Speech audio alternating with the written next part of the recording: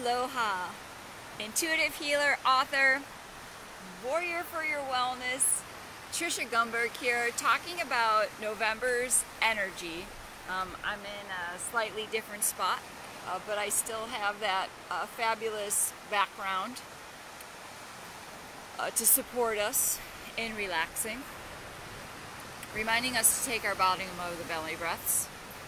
We come together each week because I know the more often that we say yes to who we are, the more magic that we will create. Talking about the master number 22 because the 11 of November added to the 11 that is 2018 creates a 22. About being a master builder, and as I had talked about last week about co-creating. You are the master builder in your own life. And today we're going to simplify that number by looking at it as the number 4. A lot of numerologists aren't willing to do this, but I think it's a good idea to simplify it. Looking at the attributes of the number 4, if you have my book, Say Yes, it is on page 14 and 15.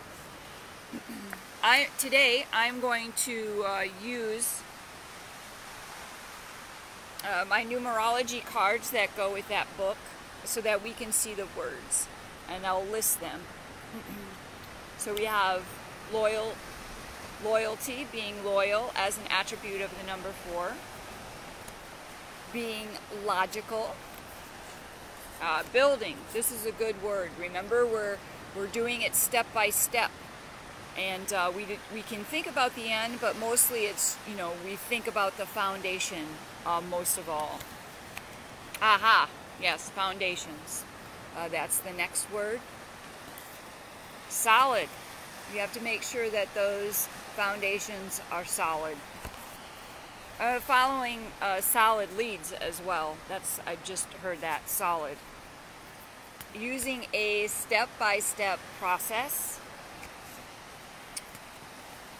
Reliability, being reliable. And being thoughtful, full of thought. Okay, let's take a few minutes now of quiet and see if any of those words that I listed, any of those attributes of the number 4 resonate with you. I'm going to tune into my own cards and see if I can get a hit, an intuitive hit on one of these cards. So let's just...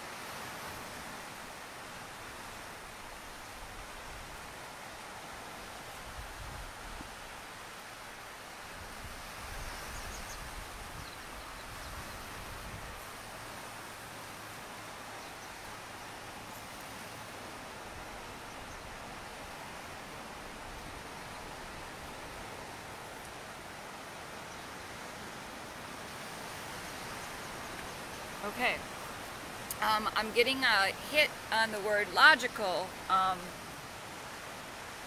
but I'm hearing, don't let that trip you up. Let's see, how it doesn't all have to be logical. Some of it's going to be logical, and don't let the logic of it trip you up. And I think that this word is very subjective, that what is logical to somebody is not logical to everyone, right? It's only logical. Reminds me of Big Bang Theory. It's only logical.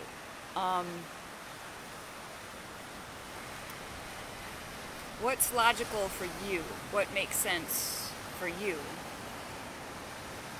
Right? Not everybody can do live video from the beach. That wouldn't be logical for you to put that maybe on your next step if you lived in Wisconsin. But for me, it's very logical and almost silly that I don't use that as my backdrop. Okay. So we now have the attributes of the number 4 to support us in being master builders in our lives. So I'm going to end this video just by stepping out of the way. If you want to take a few more bottom of the belly breaths with me as we tune into those waves.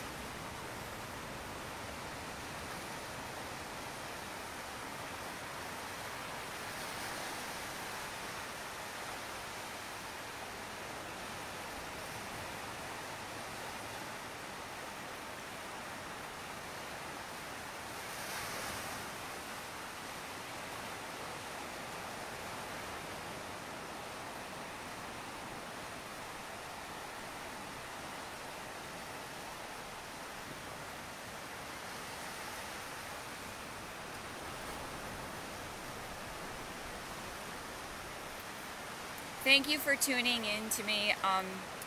As I was trying to be quiet just now, the logical, it reminded me of the Big Bang Theory, that it was when Sheldon wrote a script.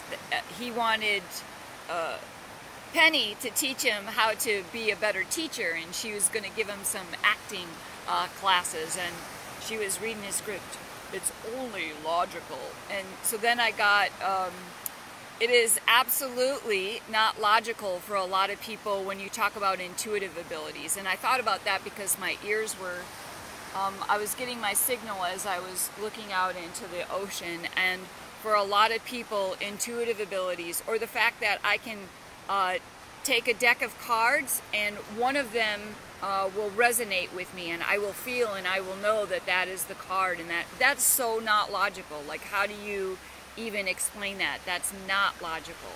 But it's totally logical for me. It makes perfect sense that I can pick up some cards and they're going to talk to me. They're going to give me information.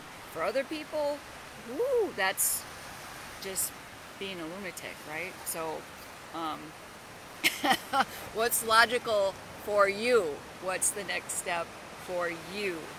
Okay, thank you for tuning in. Know that I love you, and aloha.